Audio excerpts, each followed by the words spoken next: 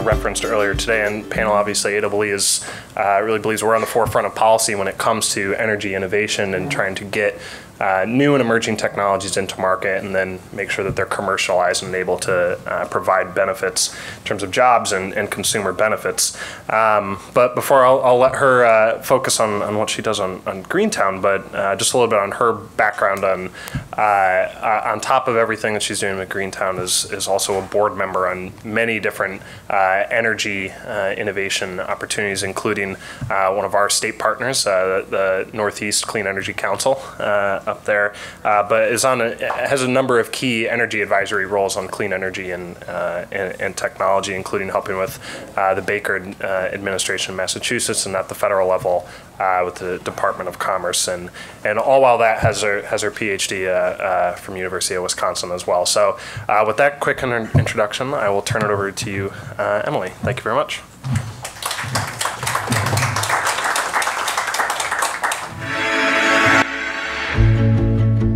Greentown Labs is a community of like-minded engineers and entrepreneurs that are passionate about solving the world's biggest energy and environmental challenges. Greentown Labs started sort of an accident. We basically just needed an inexpensive place to start building some early prototypes. It's a nice big open space, Sam. A place where we could just get everything dirty. We very quickly realized that there was a huge amount of benefit to having this community. We shared tools, CAD advice, engineering problem. We decided to actually start Greentown Labs at that point. The organization then went from 4 startups to 9 in 6 months to 15 within a year, and started to take on a culture of an organization that was all about community. Greentown has exploded beyond anything we had originally imagined. We are the largest clean technology incubator in the United States and are really pioneering how to support clean tech and energy entrepreneurs. Greentown Labs is a place where people are building things in the lab space and really creating innovative things. This is a great showcase for seeing the future of where technology is going. It's a supportive environment, it's a nurturing one. Each company gets to see what companies around it are doing, get ideas from them, be motivated by them. If you look across all of these companies, the fundamental thing that pulls them all together is about solving a big challenge focused on resource efficiency and or reducing waste into the environment. That's what makes this community very like-minded and strong. If we don't take on these passions that we have, and if we don't confront these problems, then who's going to do it?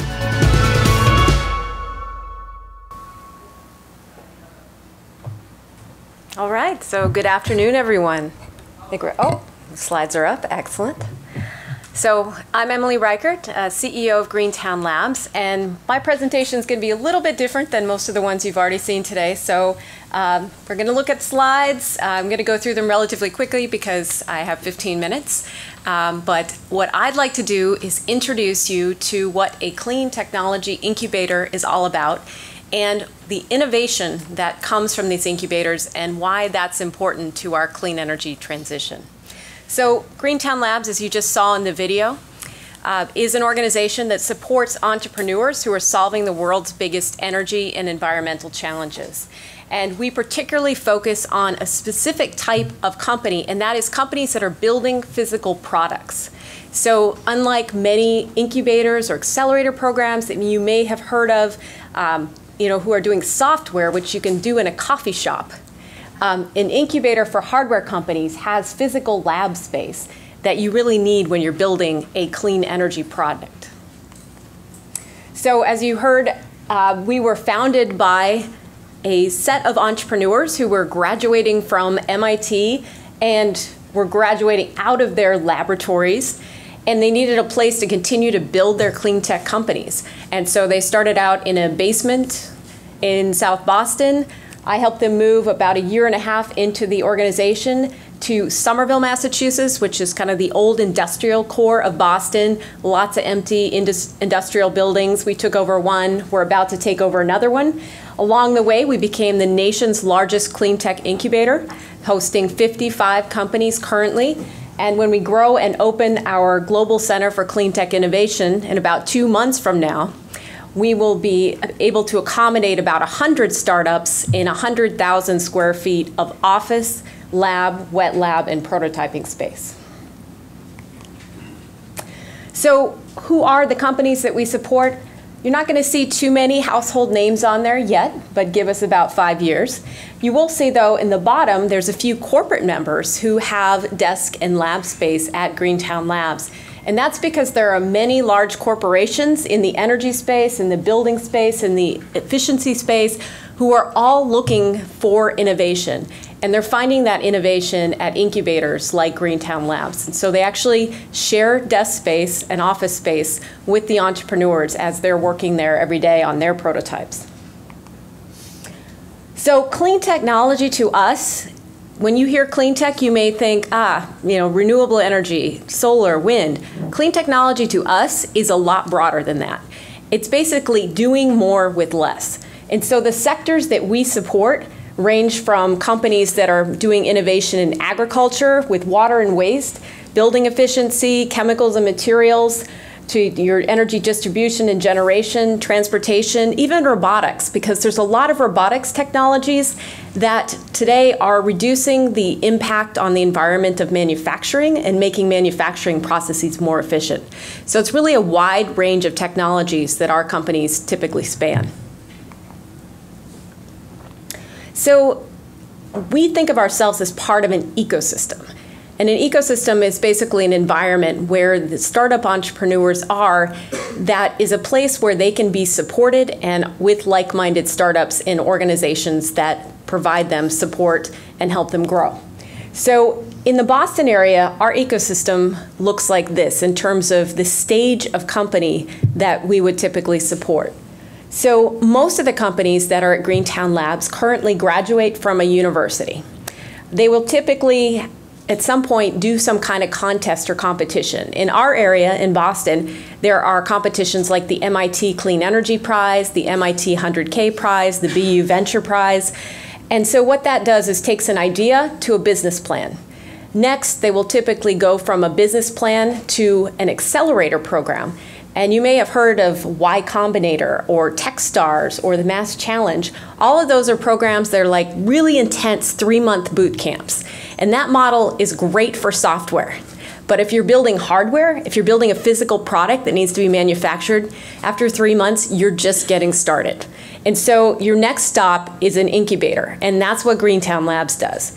And so what we're working on with companies is helping them go from a prototype that is maybe the first one they've ever made in a lab, to making iterations of that prototype better and better, to finding a way to test that prototype in a real-world environment. Say if it's a grid-related product, helping hook them up with a utility so they can test that. If it's a building materials product, you might need to find a test facility where you can install insulation, for example, and test that in a real-world environment.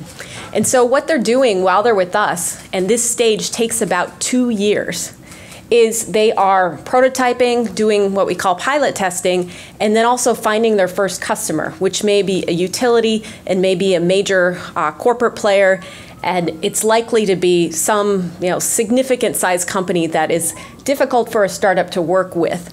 And so that's where we come in. And I should say that after they finish the incubator, or typically once they've finished getting that real-world data, that allows them to be able to raise a Series A round of investment between $5 and $15 million, and that's what gets them out of the incubator. And that process takes about 2 years. So these are a few shots you also saw in the video of our incubator. Prototyping lab is really the heart of it. That's what companies need most. And we rent spaces as small as 100 square feet. So that's like a closet. But it's big enough for you to be able to test your prototype. And then we rent all the way up to 3,000 square feet, and typically companies grow out of that. We have co-working space where they do their modeling and design, and then they can go in the lab and then come back out. And all of that allows them to do very rapid prototyping. We also have an event space. We throw around 350 events a year, so on average once a day. And all of these events are aimed at helping our entrepreneurs either learn something, we do lunch and learns, connect to one another, or bring the industry professionals in the area in to help our entrepreneurs build their networks. So by being at a place like Greentown Labs, you get a lot of different benefits. And these add up to, for our companies, about $130,000 worth of value, because they need design and testing software to be able to build their hardware product. So most everything nowadays, you don't just automatically go make it in a lab. You have to design it first in a CAD software program. And that software can run up to $100,000. So if you're a startup working with us, you don't pay that. You instead pay your people, you pay for your prototype, and we get you the deals on software, et cetera, that most startups need. We also have a lot of different shared resources, such as a machine shop. We have a network of manufacturers that we work with that are local to our area, about 300 manufacturers all across Massachusetts that we connect our startup companies to. And in addition, an investor network that allows our companies to get in with investors early on, start having those conversations, and we work with about 100 different investors in our area.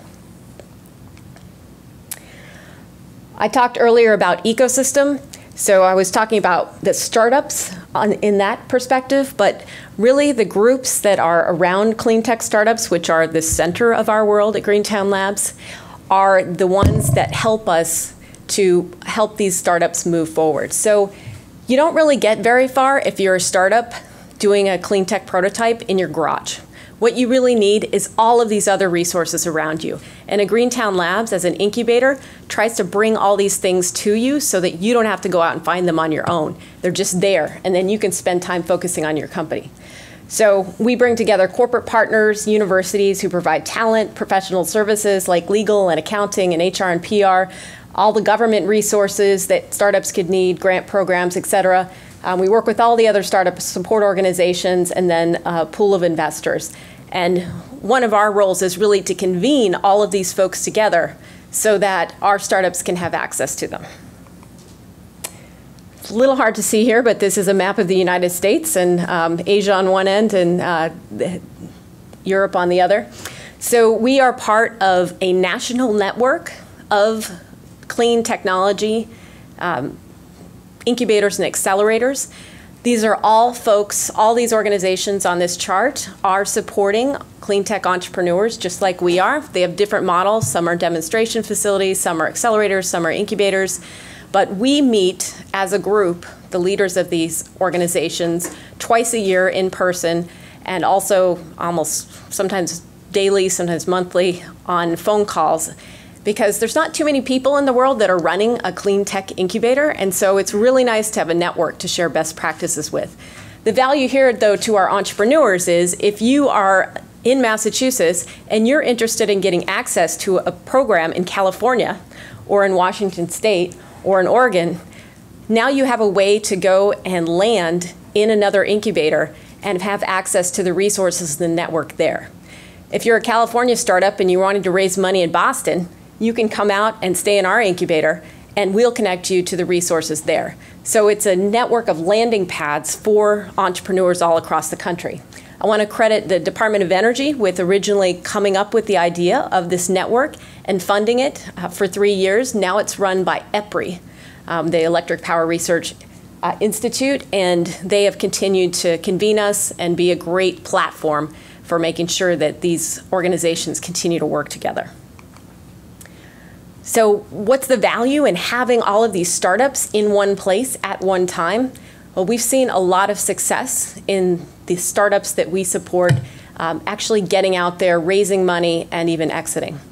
And so these are just some of our Series A and Series B awards. Doesn't include government contracts, so we've had quite a number of defense contracts that are also of that magnitude. We've had a couple recent exits just in this year. The last one, L3 Open Water Power, one of our startups was bought by L3 Technologies, which is a defense contractor for $70 million. We've so far had our companies raise roughly around $260 million, and they've created about 900 jobs.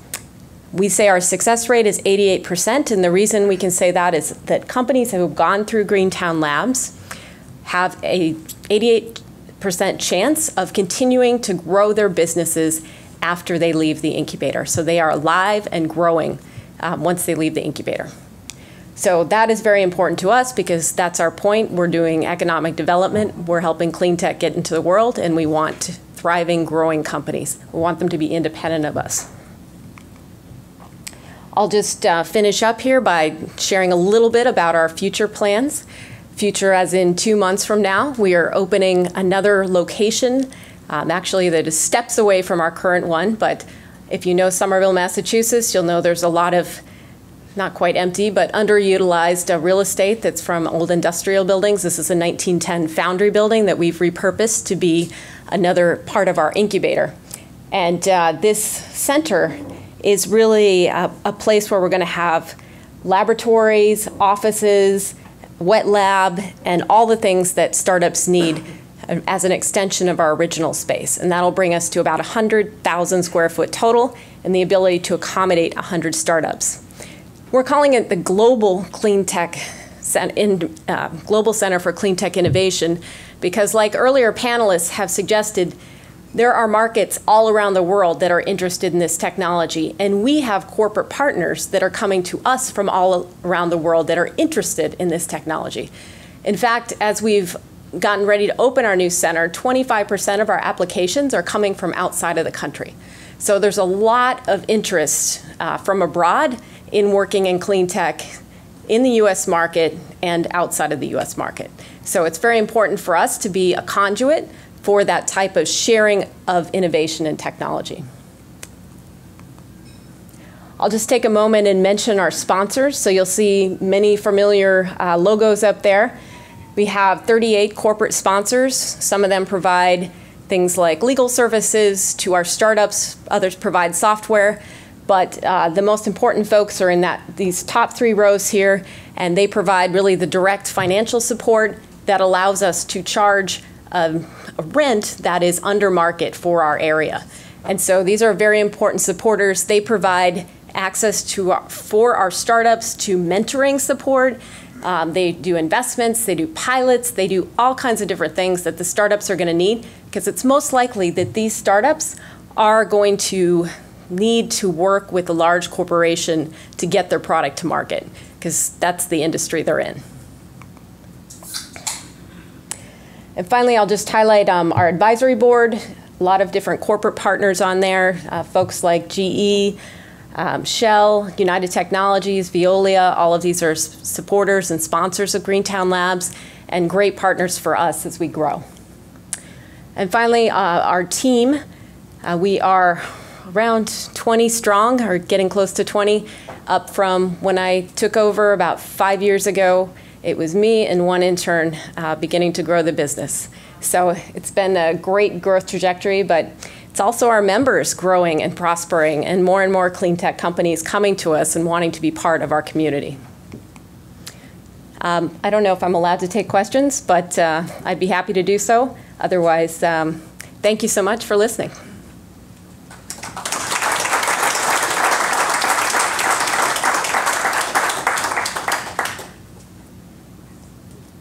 Can I take questions? Okay, I guess I'm going to. Hi. Is there a minimum size city where this would work? I noticed like Portland, Oregon is probably the smallest one on the map.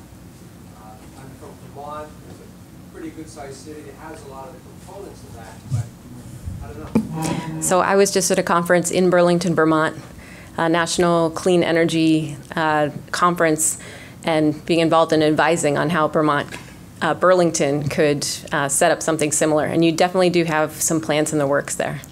Good. Thank you. Yes? Excuse me, I had a quick question. I had a quick question for you regarding the private sector, private equity, because private equity, as a general rule, doesn't invest in technology. And as Bill Gates says, venture capital money is really dumb money. So I don't know what success you're having with the private sector in investing in new technologies. And if so, what kind of IP is given up for your startup companies? So we've had quite a bit of private funding. So I showed a number of $260 million that our companies have raised. 80% of that is from the private sector. So our companies do often have government grants at the very early stages, but then that's not enough to really sustain the company, so they have to grow. There's a variety of different sources of capital that our companies use beyond government grants. So there's venture capital, there's angel investment, there's seed investment. There are There are corporate partners who come in and pay for aspects of the development. So there's really a lot of different paths. I'd say as entrepreneurs, these folks are pretty scrappy. So they will travel across the country to go find money, and they will bring it back, to continue to build their company. So even though venture capital in this area is basically nil at this point, it doesn't seem to stop them. Bravo. If there's no other questions, I'll say thanks again for listening. And I'm sitting right there, so if anyone would like to have more information about Greentown, we're very happy to share. And thank you so much for letting me speak to you today.